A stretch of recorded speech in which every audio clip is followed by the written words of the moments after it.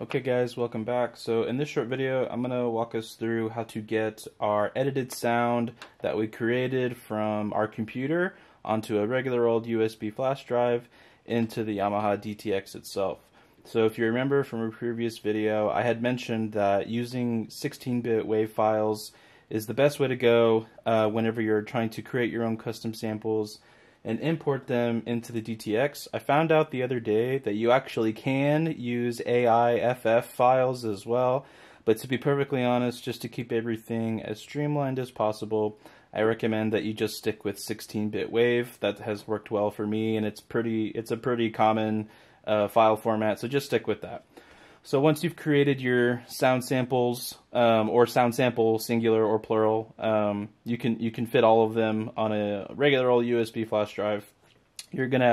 Once you have them on here, you're gonna stick the USB flash drive into the side of the device like this. Of course, they never go in the right way the first time. You can turn the device on.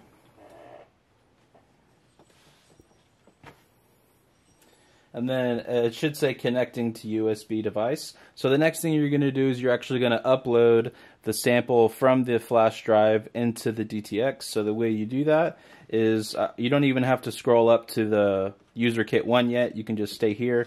You're going to click WAV.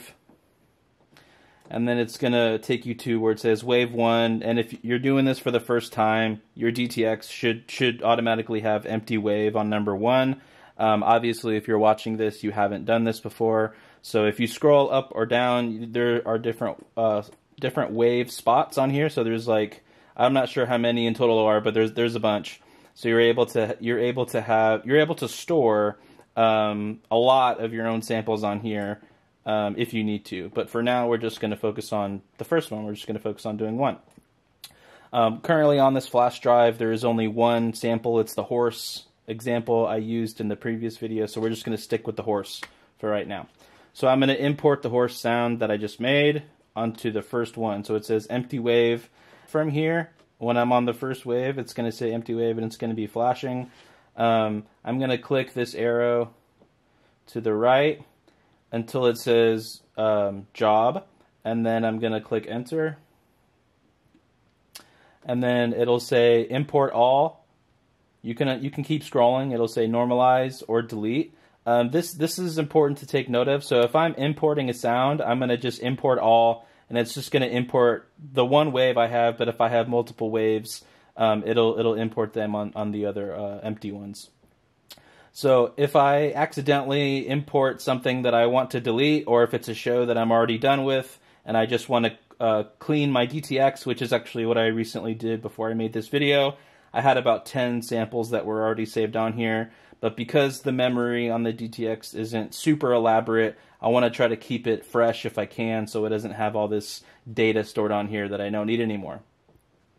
So you can click delete if you want to delete the waves, individual waves that are on here. I did that already, so that's why there's no waves saved on here yet.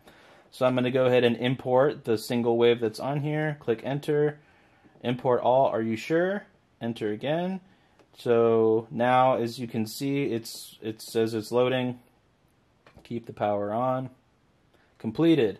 So now, as you can see, I'm gonna zoom in so that y'all can see. It says horse wave 1 on here. That way y'all can see. So I've got the horse wave successfully installed on the DTX. So in another video, I'm gonna show us how to assign the wave to the pad that we need. So stick around.